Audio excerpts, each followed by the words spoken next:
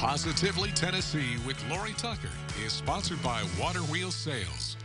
We are less than 2 weeks away now from our 4th annual Project Grad Laptop Telethon. Each Friday leading up to the big day on May 20th, we're sharing stories of deserving high school seniors working hard to continue their education. We're hoping to put a laptop in the hands of 150 Project Grad scholars from Austin East and Fulton High Schools. Let's meet one of those students in tonight's Positively Tennessee.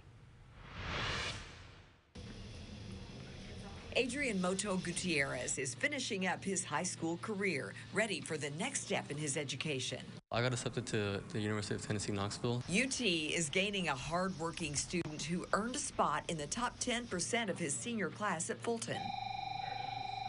Studying, staying up late at night really paid off, and I'm glad that I was in the top 10%. The moment Adrian sat down in Brandon O'Neill's AP History class, he found his calling. I'm going to major in history and education, and as of now, I want to become a history teacher. He's always going to follow through, and he's dependable, and he's got a bright future. Adrian has been in the Project Grad program since freshman year. He's excited about his grad scholarship and the laptop he will receive, thanks to so many of you who support WATE's Project Grad Laptop Telethon. It's going to be really hard for me, and I know hard for other students who can't really afford it at the time. Congrats to Adrian, Project Grad, class of 2021.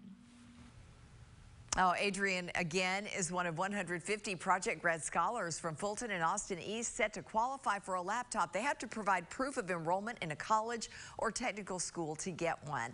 Join us for our 4th annual Project Grad Laptop Telethon Thursday, May 20th from 6 a.m. to 6:30 p.m.